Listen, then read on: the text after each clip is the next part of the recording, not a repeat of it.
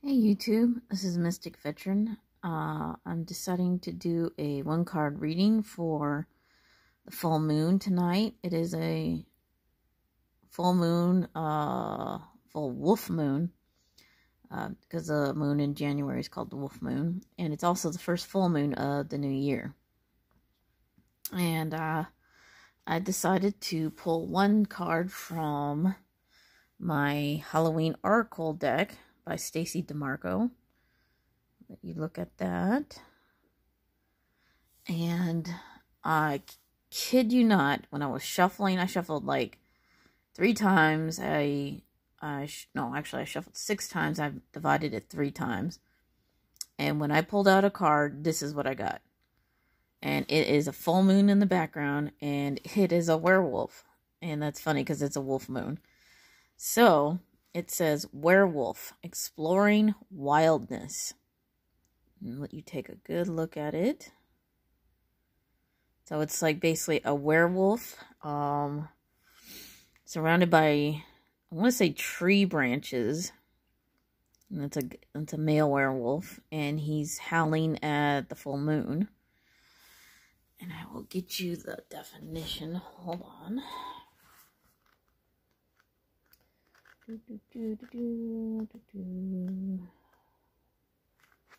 All right.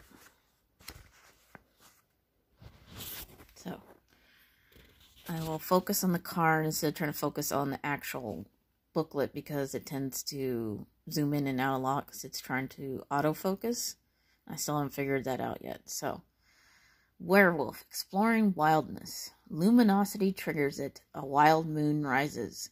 Pain and blood and fangs, fur and howling and wolfing guises. After a painful, excruciating, bone-jarring struggle against the change, the man releases to the magic, howling unrestrained under the full moon. Now the half-man, half-wolf rises up, snarling, and goes looking for blood. Yes, we all know the power of the werewolf. At the end of the European witch trials, an intense interest in the werewolf developed in folklore tales and evolved to become the stuff of horror stories. Fairly consistently since then, the Wolfman or Lycan has featured regularly in tales both oral and written. Of course, during the last 100 years, there have been many hugely popular movies, including American Werewolf in London, and themes in books such as the recent Twilight Saga series. The werewolf is kind of a shapeshifter, but one that has traditionally had little control over his wildness. In a way, an inner battle between civilization, and wild animal nature fights inside the one body. The vitality, strength, and freedom of the animal versus the reason, control, and intellect of the man. Which one, though, is the dominant force? What is a healthy balance between our animal nature? One that is wild, free, and connected to nature, and our radically civilized humanness separate from or dominant over nature. The werewolf asks us to consider this balance and to delve into our own ideas of wildness, independence, and custodianship of the planet. When is the last time you spent all day outside? When is the last time you threw your head back and howled at the moon? Do you quash the vitality and curiosity of your body and mind by sitting all day in front of a computer? Yeah, sometimes I do. The werewolf challenges you to weave a balance between nature and your own nature. Like Mother Nature and your nature. So, that's a pretty good definition. So basically, look at this card. It's a full moon. And I always joke about, never get bit on a full moon because it'll turn you into a werewolf. And, but basically what the card's trying to say, on this full moon, think about, what you keep hidden inside that's wild. Like, are you naturally someone who goes out and parties all the time? Or do you, reserve your wildness for, minor stuff? Are you already a wild child, or are you just hiding the wildness inside of you? So it's Friday, and it's a full moon. So right there, that should say something. But due to the weather, I would be careful if you plan on going out and partying tonight, at least where I'm at. We've had a lot of accidents. It's been really rainy. We've had a mixture of snow and rain since yesterday. Lots of flooding going on. So if you're going to be wild, at least do it locally and do it safely. If that's even a thing. Or, think about what you want to do tonight on this full moon. Maybe you want to get wild in a different way. Maybe you don't have to go out to get wild. Maybe you can get wild at home. Have a party at home. Smoke some weed or something. And hey, I'm not condoning that for people where it's not legal yet. So, whatever your version of wildness is, whether it's, drinking responsibly, having a party, binge watching like a whole TV series, whatever it is, whatever your thing is. Have fun, let your wildness out, take a break, don't hold back anymore. Maybe think about, maybe take this time tonight to go out more into nature, because we may be human, but we also have animalistic tendencies, sex, loving, eating stuff, partying, socializing a lot. This isn't all bad stuff, in moderation, of course, but, do something wild. Do something you've never done before, like, skinny dipping in the local pool, or which, could be illegal, so I don't highly recommend it, but it's just an example. Or going swimming naked in the ocean. Just got to be careful because you can, get hypothermia, but it's just an example of being wild. When we were kids, what did you do when we were kids that was considered wild? And if you're an adult like me, you tend to reserve your wildness because you're probably a parent and you don't want your kids to, go nuts. But if you look at your kids, they're wild, right? Because they're carefree and they have nothing to worry about yet.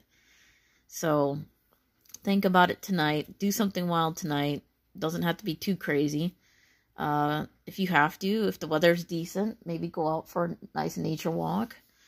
Look at the full moon. Unfortunately tonight, unless the weather clears, I'm not going to be able to see the full moon, which is pretty sad. We've had a lot of rain and we're expecting snow in the next few days. So, hey, if it is snowing, maybe go out and just play in the snow. Go out in nature. Get away from the computer. Go wild and do something fun. Within reason. I'm just saying moderation, but within reason. And make sure it's legal. And if it is illegal, don't tell anybody. And just be safe. But yeah, hey, what are the odds I picked this card of all cards on a full moon, a wolf moon at that? Obviously, this is a deck that I was thinking about checking and doing. I was going to use my dragon deck, but it didn't speak to me as much today. I did try to draw some cards from it, and I was like,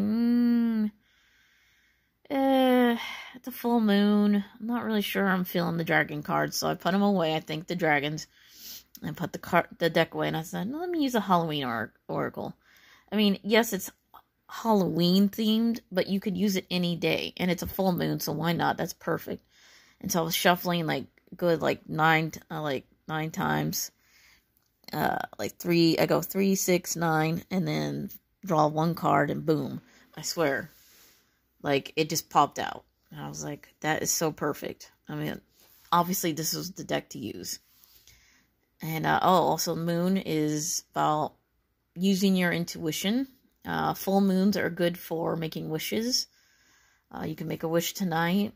It's also good for letting stuff go. Full moon, because once the full moon is over, it will start waning. And that's when you want to let things go. So think about this. Letting go, being reserved, and letting out your wildness tonight. That is the theme that this card is trying to say. So let yourself go. Go wild. Do something crazy. Do something fun. If only for just tonight. Because it's Friday. Get out there. Go have fun. Get wild. Get crazy. You know, just don't kill anyone. Try not to, anyone. Anyway, yeah, it's Friday. Have fun. Go to the theaters. Have a few drinks with a few friends. Drive responsibly, obviously. Take an Uber. Don't drive, just take an Uber. Smoke weed, if it's legal. Have some crazy sex with somebody, but wrap it up. Be safe. And obviously, this is an adult reading now. Sorry about that. Speaking of wild, the weather outside is kind of wild right now. It's pounding on my skylight. And my cat is behind me licking her butt. How crazy. Are you going wild, kitty? She's like, yep, I'm licking my butt. So, hope this resonated with you guys. This is some good spiritual advice. Something fun, something different. If it resonated with you, or if you feel like that is something that maybe you should be doing tonight or today, go for it. Leave a comment in the section for me, please. If it did resonate with you. If it didn't apply to you, that's okay. It's just a general reading, energy, advice reading. Hope you guys have a happy full wolf moon of January 2020. Please like and share, thumbs up, whatever. Spread the goodness of the oracle readings. Have a good one.